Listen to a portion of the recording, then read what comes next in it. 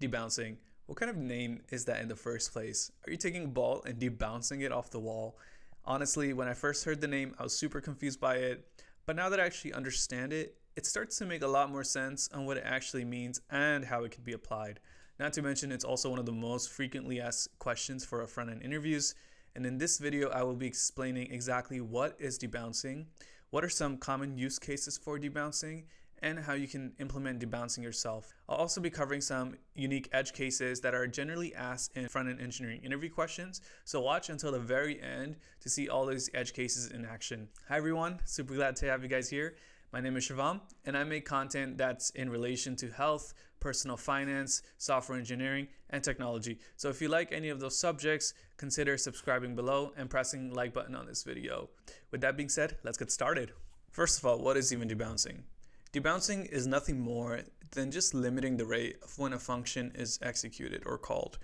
Now, this function is generally going to be more of an expensive function. And when I mean expensive function, I mean it's doing some sort of heavy calculation, or it could be hitting your network and you want to maybe delay how often your network is being hit or called so that it doesn't have an overload on your network. And also when you return data, you're not over processing data more than it actually needs to be processed. So there's two ways to limit the rate of a function being executed or called. One is called debouncing and the other is called throttling. So here is an example of debouncing in action. So if you see on the left, it says move your mouse here. And as I move my mouse, you can see that over here on the right side, debouncing is called only when I start moving my mouse or when I end moving my mouse. So let's take a look at it one more time. And you can compare it to the regular on the top, which should happen every single time my mouse is moved 1 pixel. So as I'm moving it here, regular is being called, but as soon as I stop, it's called one more time. Let's try this again. So like I mentioned, your debouncing will restrict how often your function is called. It'll either call it in the beginning or it can call it at the end. And in comparison, throttling, which is at the bottom, and I'll be creating a separate video of how throttling works. You know, one of the biggest struggles that I've had when I've been studying for front-end engineering interviews, finding actual real-world questions that are asked by a lot of top tech companies like Meta, Netflix, Apple, Google, and so forth. What I've gone ahead and done is I've taken about 50 to 60 most frequently asked questions by top tech companies and also system design questions, about 10-20 of those, and put them into one centralized curriculum. It's called frontendlead.com. If you want to try it out, press the link in the video description below. Now let's take a look at an example. We'll implement debouncing ourselves. So here I've created a simple input text field with an onKeyUp event that's calling this expensive function. This expensive function is nothing more than console.logging some text that's saying I'm called count times. Count is just a integer that's getting incremented every time expensive function is being called. And all of this is sort of wrapped inside of a set timeout, which is being called every 500 milliseconds. So if you notice, if I type really quickly here, let's see what happens. So even though I stopped typing, my expensive function was still executing on every key up event. As soon as I press up for my key, the function is called and then executed. And this got called 26 times because I entered 26 letters.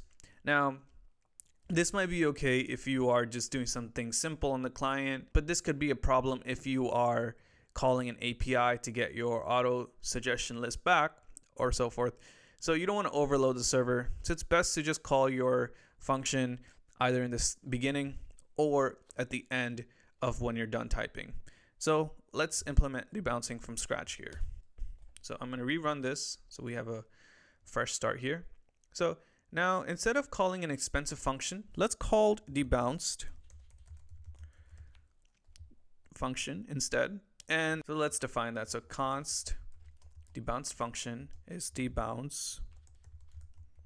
And then the first argument is going to be the function that you'd like to debounce. So in our case, it's just our expensive function. And then the second argument is going to be the delay between calls. So we can start off with 200 milliseconds. So let's build a debounce function now. So we'll say function debounce, which again, the first argument is the function that you want to eventually call. So let's just call it callback. And the second argument is the delay that we want to pass in. And then the first thing we want to keep track of is a timer. Let timer. And we can just not get a value, or you can say null, that's fine. And then this will return a function.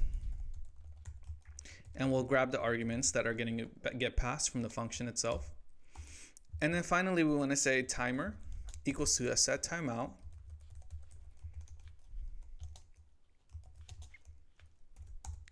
And then for the set timeout, the second argument, we can just pass in the delay that came in. And here we simply just call our callback. So callback. But instead of just calling it immediately, we want to preserve the this context of your initial callback function, and also preserve the arguments. So we can use the call or apply method here. So I'll say callback.call this. This will preserve the this context, and then we'll just pass in all the arguments as well. And then the last thing here we want to do is we just also want to clear out the timer. So if you say if timer exists, simply clear out timer, clear timeout. And that should be plenty. That should be good enough for us to run this. So let's try executing this. Let's clear the console.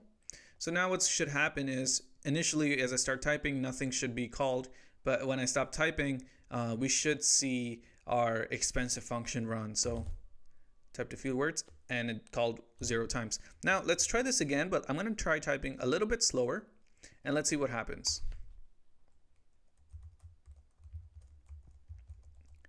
As you can see, I definitely typed more than 9 times, but the function was called after every 200 millisecond interval, and it sort of combined a few values and called them together. That's kind of what we wanted to do here. But one problem here and one common edge case here that are going to be asked by interview questions is, what if I want to be able to call my function immediately? So the first keystroke should also call the API.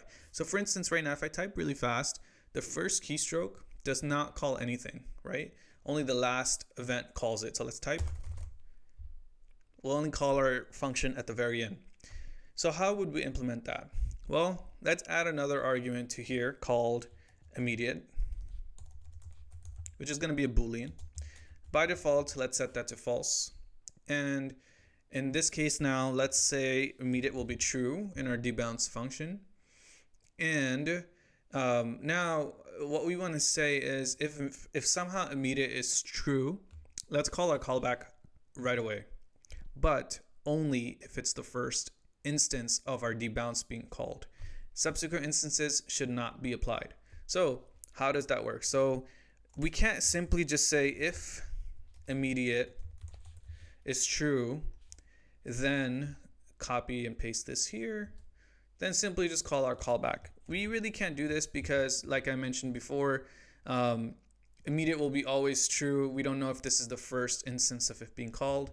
So let's define a variable called let first call immediate, right? Maybe there's a better word. We should just maybe call it should call immediately or something, but that's fine. Now, how do we check if this is the first time it's being called? Well, the first time, timer is always going to be nil or null, right? So we'll say as long as timer is null or not defined, and immediate, is equal to true, and we can use a strict operator here if we want. If first call immediate is true, then we call all of our arguments. And if we want to call if immediate is true, then we don't actually want to do anything in our set timeout. We want to just falsify this. So if we say as long as immediate is false, only then call our callback. And just to be safe, we can always set our timer to null. So we know that every time this is executed, timer will be null. So let's try rerunning this again. Let's clear the console. So now the first keystroke, we should get our API being called right away. And then we also get it called at the very end. And that's pretty much it. You just learned how to implement debouncing in JavaScript. If you enjoyed this content, please consider pressing the like button below and subscribing. I'll be producing a lot more content like this in the near future. And with that being said, I hope you guys have a great day. Thank you.